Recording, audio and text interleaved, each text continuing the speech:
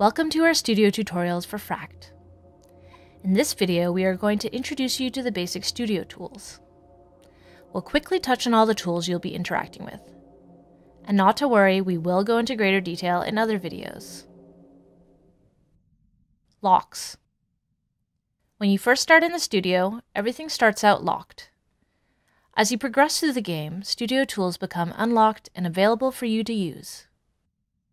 Just so I can show you the tools, I'm going to unlock everything quickly. Now that everything is unlocked, I'll go over the various tools and their uses. First, we'll start with the synths. There are 3 core synths, or instruments, in the game. We have the lead synth, let me unlock it quickly, the bass synth in the middle, and finally the pad synth. Each synth has its own sound and different controls. We'll look at them in much greater detail in other videos.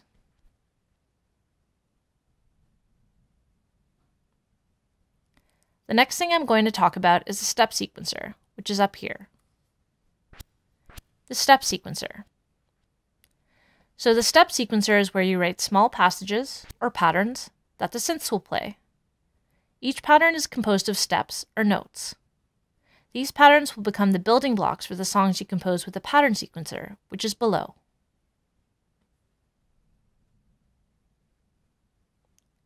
The pattern sequencer. The pattern sequencer is where you can arrange your patterns, or a composition, for the synths to play. This panel allows you to control what parts of your song are currently playing, looping, and what's going to play next.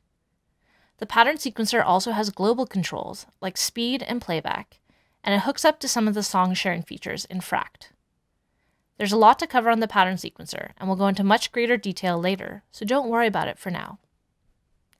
That's it for the basic overview. Be sure to check out the other tutorial videos to take a look at the studio in greater detail. Thanks from the FRACT team.